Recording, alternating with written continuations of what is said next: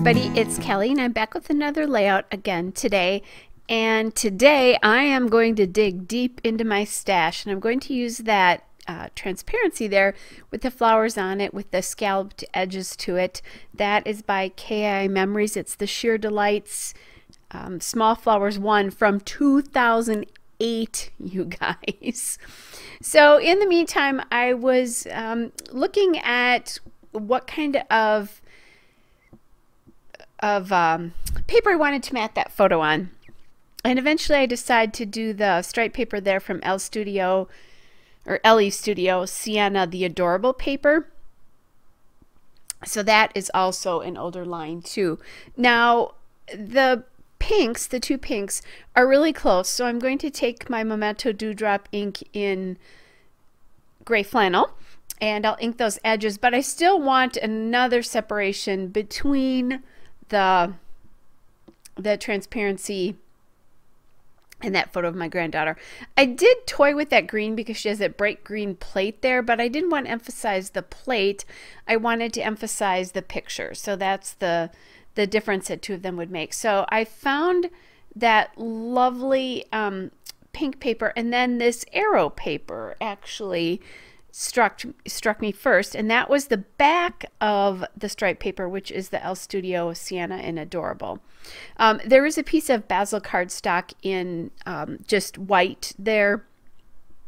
I don't remember which white it is. Now I am toying with using that pink flower paper anyway,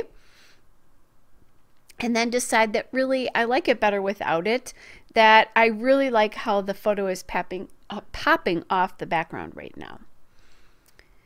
So then I'm kind of playing around a little bit with some of the cut aparts and 3x4 cards from the Sienna line, trying to decide what I want to do, how I want to journal here. And to kind of know where that photo is going to land, so then I took my papers there and put a little bit of ATG on the back of the transparency where that photo is going to land. Then I am taking that 3x4 card there, which is the LE Studio Sienna cut apart, and I don't know what the name of that paper was. It's a much older line. I mean, I think that's from like 2014 or 2015. Then I have this little flare. It's a flare from Amy Tangerine. It's a gold mylar flare from one of her collections, and yay me, that's the absolute last one. So I am going to actually use that up. I also found that wood veneer up there that says beautiful, and that is the last piece from the Sienna wood veneers, and I'm going to use that on this layout as well. So I did add that butterfly die cut there, which is from the Noteworthy Bits and Pieces, which is what LE Studio calls their die cuts. And I'm kind of playing around with, am I going to add anything in here? I'm thinking it needs at least another piece here, but I'm just not finding the right one. And I'm going through my box of LE Studio die cuts and cut aparts there, kind of looking at what I have in pink. And I'll probably remark on this a little bit more, but as I am doing the voiceover for this, I am back to work, so those beautiful nails, long nails, are gone. I still sometimes do some of the polish I was using, but I haven't done that in a while. At this point I was not working, so my nails were beautiful. So anyway, that's Color Street Ecuadorable, by the way, in case any of you do Color Street. All right, so I'm going to ink all my die cut and bits and pieces here just to help pop them off the background, because this is all pretty pale pink, and I want it to stand out at least a little bit here. Now, I'm still thinking I need a third piece underneath that butterfly and the pretty flare there. Just having that one was more cream colored. So I really like the color of this label, but I don't like the white on it. So I'm just going to go ahead and cut off the white pieces, the white outline here, and just use the pink. So I'll solve that issue, and I like that much better. I think that blends really well, and it gives the flare and the butterfly something to rest on here. Now, one of the things, I'm just going to mount that scalloped card, and the reason I'm mounting it on white is because it's going to back up to something else in my albums, and you won't see through it. Now, if you wanted to, you could just put this in as the plain transparency. Don't put anything behind it, and you'd still see other pages behind it, but you'd be able to look at it without that. In this particular case, I'm just going to back it. I just don't want to see anything behind it.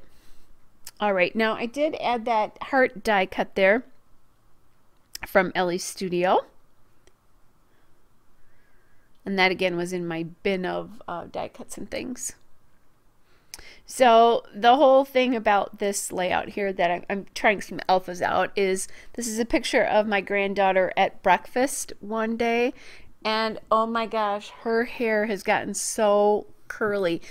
She's 2 now, and in this picture she was already 2. She her hair has not grown a ton. It's actually been fairly short, but it's gotten so curly, and it's actually really started to grow now. So before she ends up having any sort of haircut, we wanted to get those curls documented. So that's what this layout is going to be titled, is Those Curls. And again, still playing. I was thinking about using that polka dotted alpha, but I think I didn't have all the letters, if I remember correctly, that I needed. So then I went to this foam alpha, which is the Giggles alpha, and I'm going to be able to MacGyver to get a C in there so that I can use this particular alpha. All right, so there's the L and the S there.